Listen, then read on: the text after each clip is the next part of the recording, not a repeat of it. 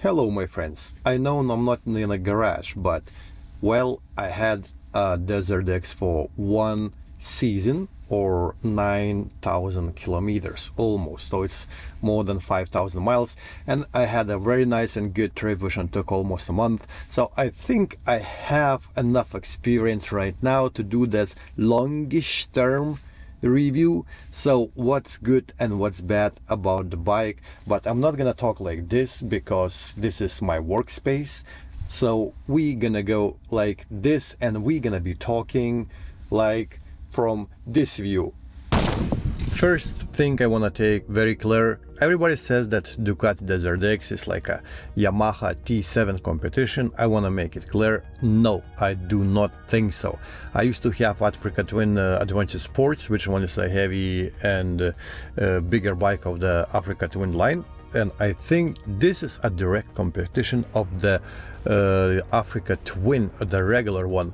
This is very simple. Look at the price, look at the weight, and look at the engine horsepower, and you will see that it's pretty much very close. So T7 doesn't even get close to it.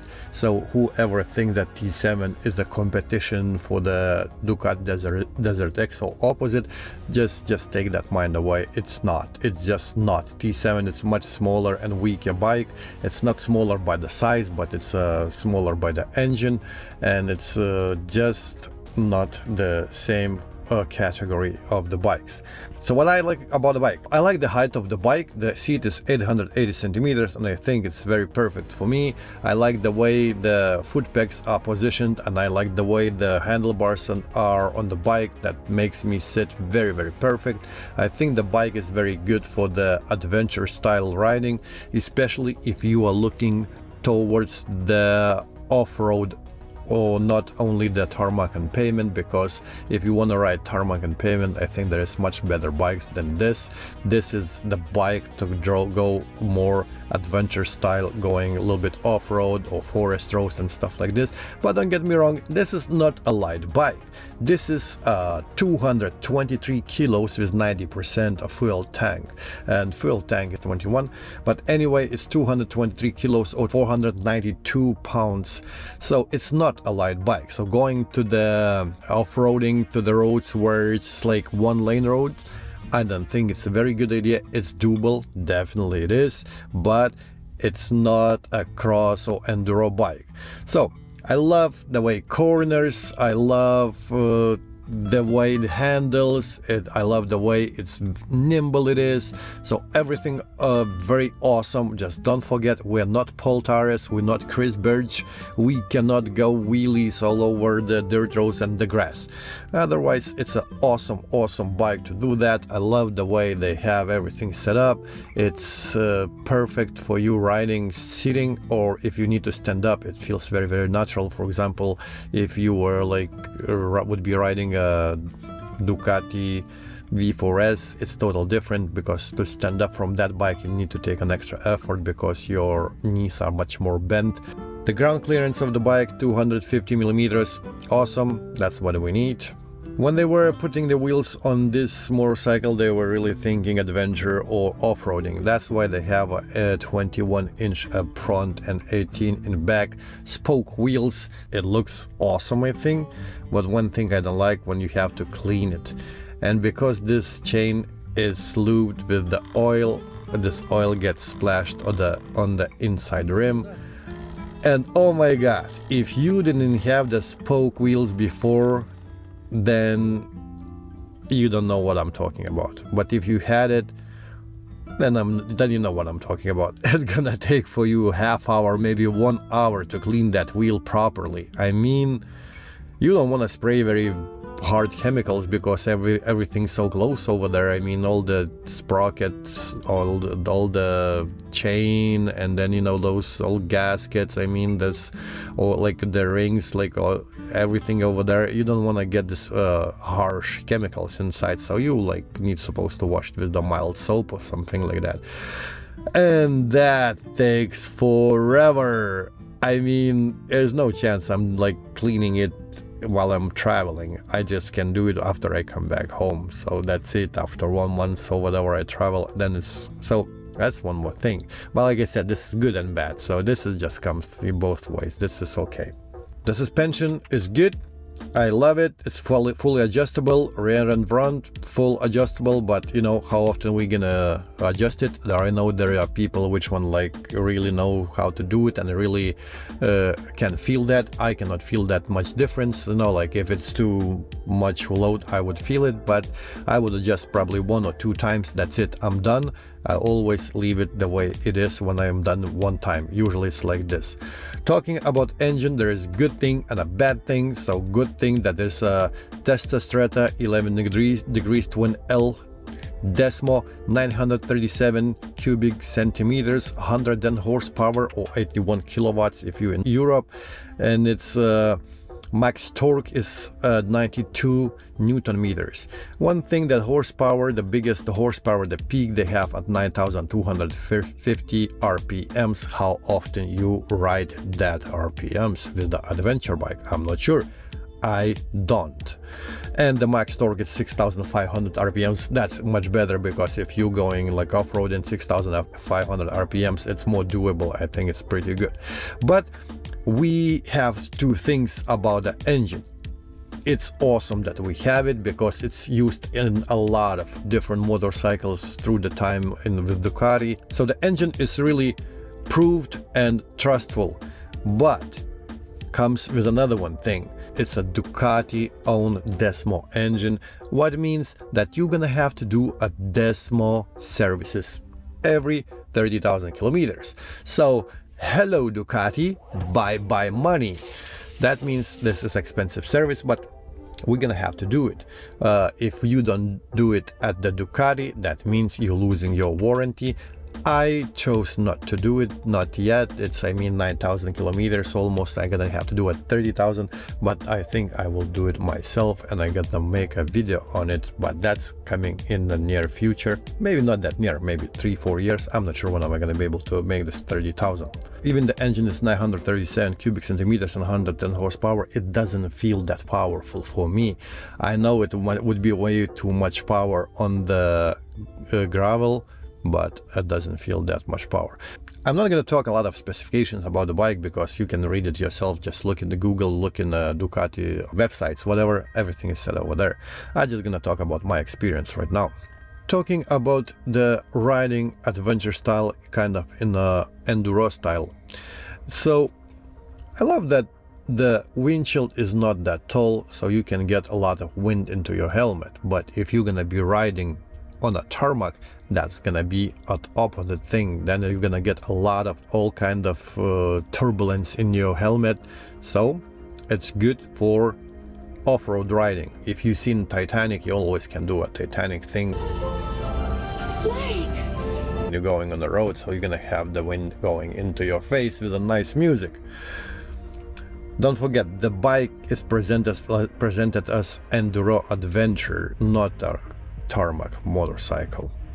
So since you know that I'm a tall guy, I'm 194, so the seat height 880 millimeters is pretty good. But just keep in mind, if you're a short guy in China, Korea or Taiwan, they make those motorcycles straight out of the factory 850 millimeters, so you're saving 3 centimeters. So maybe you have a point, go to Asia and buy a motorcycle over there. Another one thing I want to talk about, the wingless. Yeah, so it's okay for the hot weather, and I definitely think that Ducati thought about it, and they understand that it's like, you know, when you're hot and it blows the hot air from the engine, then you get a little hot. So they decided they want to do the wingless, so push the hot wind away.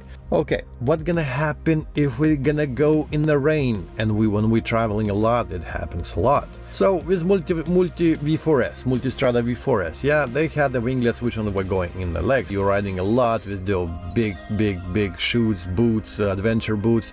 They understand your feet get stinky, so they decided in the rain they're gonna wash your feet. But what's happening with Desert X? Look at that. They made those winglets in a different place. They made over there by the tank, and when we would going in the rain, all the water gets caught on these winglets, and guess where the water goes to? Yes, you guessed it right. It goes straight into your crotch. What the Italians decided now? They gonna go just to the roots and they just gonna wash your legs just straight from where they are growing from? Or if you're gonna go adventuring, and that means you're gonna go to the dirt roads, no roads, like grass and meadows and whatever, farmlands, and you're gonna get the rain and a lot of cows were over there, then what you're gonna get? You're gonna get a natural fertilizer. Then you can grow your garden. You can grow tomatoes, carrots, whatever, and it's free. Here we go. Then when you get everything gonna grow, then you're gonna go and get a new job. Then you're gonna make a lot of money to buy a new custom accessories for your Desert X. And if you don't know, so I'll tell you right now, the accessories for Desert X, if they're genuine Ducati, they are very, very expensive. They, I would say, even crazy expensive. I was looking at it when I was buying this motorcycle, and I thought, you know what, I'll just wait 1 year and I'll just wait until the aftermarket people gonna jump in and gonna get some better prices. And I was right. Now it's much more better prices for everything. In order to get a hard luggage, you have to get the frame for the luggage and then this in the luggage. So that's a lot of luggage right now. Anyway, that's gonna put you up to 2,500 euros. That's a lot of money just for the luggage. I mean, you can buy a pretty good used bike for that money. Alright, then if you're gonna look for the engine crash bars, then it's gonna bring you up to 500-600 euro. Okay, look at the water pump, it's exposed. Okay, then you need to protect that one. If you don't care about the crash bars and you just wanna get a water pump protection, you cannot do it, because it just goes together with the crash bars. So that brings you up to 600-700 euros. That's crazy expensive. You can get the aftermarket crash bars with the water pump protection for 350 euros. That's half price. Talking about another one thing, what I'm thinking that Ducati didn't think correctly, that's cell phone charger outlet in front. You know what? They put 1 ampere outlet, 1 ampere USB outlet. Really? When I was traveling, I barely could charge my phone. I mean, if I need to stop a little bit more often, then my phone wouldn't charge to the full during all day. So this is, I think, not a good thing. I think it's bad thinking. I think they could have put just 2 ampere and that would be much better. Anyway, well, they have another one outlet, which one is behind the passenger seat, and it's 6 amperes, so it gets much more charging. That's a solution, an option, but I think in front they really should have one much stronger outlet. What more I don't like about this Desert X, that would be a sound for muffler. I mean, come on now, this is almost 1 liter bike and sounds like a moped.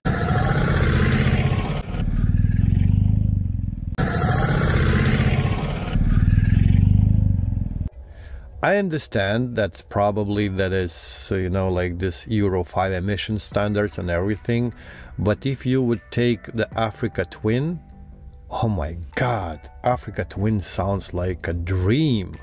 I mean, so much low sound and like this grunt or whatever, it's just like wow, I love it. So it's kind of sad that you need to look for something else, and you know, you can buy a Terminioni slip-on, but that's expensive. It's about 1,000 euros. And if you want to get old Ducati system, which one is only racing legal, it's not a street legal, that's gonna put you about to 3,000 euros. So it's crazy. And you know what, I hear that just the slip-on, it doesn't make a sound good. But if you do the old Ducati system, but you know what, I'll stop right there. I'm not paying 3,000 euro just for the sound. No, thank you. So now let's talk a little bit about one more thing, this air filter. Because this engine is a L type, so they have a really nice space and gap between the 2 cylinders. It's underneath the gas tank. In order to change or clean the air filter, it's gonna take a lot of time. What Ducati says, it's supposed to be done by the dealer. we supposedly buying this motorcycle for traveling for the long trips. And if we are somewhere in Africa, guess where can we find the dealer? Probably we could find it in South Africa. Not probably, I guarantee we could. Or we need to go back to Europe. Otherwise, if we are changing the air filter by ourselves, then we are avoiding the Ducati warranty. That's our traveling ends right there. If we don't want to break the terms of the warranty, then we're supposed to bring our motorcycle to the dealership and have it changed by them. There is some things which ones are, I think, worth to mention. I think some of them are kind of funny, some of them it's just probably worth to know. So one of the funny things that Ducati does a lot of things which when they say it's supposed to be done at the authorized service center. For example, they invented the handlebars which one has off-road and on-road positions, but that's supposed to be done by the Ducati authorized service center. Oh, okay, it's funny, you know, I cannot unscrew a little bit, loosen up the handlebar clamps and just adjust it whatever I want to. That's a little funny. That's okay. One thing what I think it's worth to be mentioned, so that the tank filler plug or tank cap, whatever you guys call it, it can be closed only with the key inserted in. So don't try to close it without the key inside, because you might break this little lever and it's not going to be closing properly. Let's talk a little bit about the option for the Ducati Desert X, which one it was introduced when they introduced the motorcycle last year, and that was the Ducati auxiliary gas tanks. This is 8-liter addition to your existing 21-liter, which one you have in front tank. When you think, wow, that's awesome, I'm planning some time to do the trips to Africa, I thought, wow, this is really cool to have some extra fuel, but there is a catch. When you have those auxiliary tanks installed, you cannot put any kind of panniers.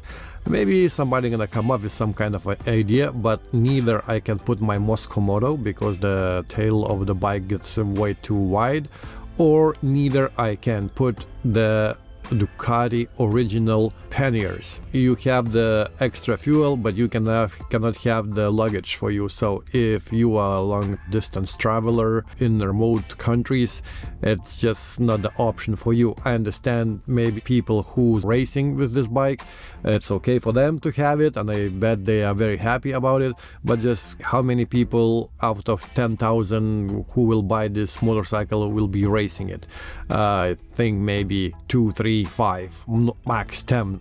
So that's not even 1%. It's a catch, it's a thing, it looks cool, but it's good to know that it's not really compatible with any traveling panniers or luggage options. So that's one more thing.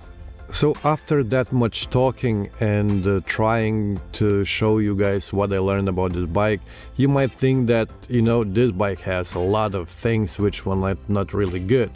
And you're probably gonna ask me would I buy this bike again? Am I happy with this bike? And my answer will be yes. I'm very happy with this bike, and definitely I would have bought it again. So this is the bike I like, this is the bike I'm gonna ride for some time, but it's gonna be some interesting news coming next year for my adventures, because it's gonna be a new bike which one I already purchased and I already ordered, and it's being made. So I will be riding some part of the trip with Ducati Desert X, and then during the trip it will be changed to another one bike, because the road's gonna get much worse. The road's gonna be really much steeper and much more challenging, so I'm gonna need to have a lighter bike. This is the Ducati Desert X kind of longish term review. I hope you guys learned something. I hope it gave you some different look at this bike. I love the way this bike looks. I mean, it's always big pleasure to look at it. I'm very happy that you watched my video, and Happy New Year's, happy and Merry Christmas for you, because it's coming. If you watching before that, it's before. If you're watching after, so okay, it's in the past, but doesn't matter. So have a great next coming season, have a great year, and I'll see you in the next video. So goodbye and see you later.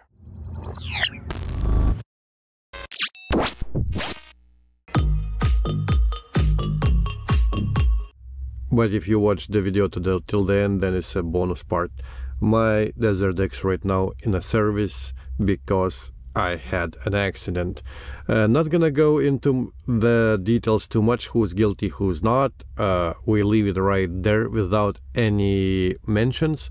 But I met one very speedy, racy, turbocharged bicycle, which one is made to carry some things, so it's very thick, and it just damaged my bike enough, so it had to be out of the road and to be fixed.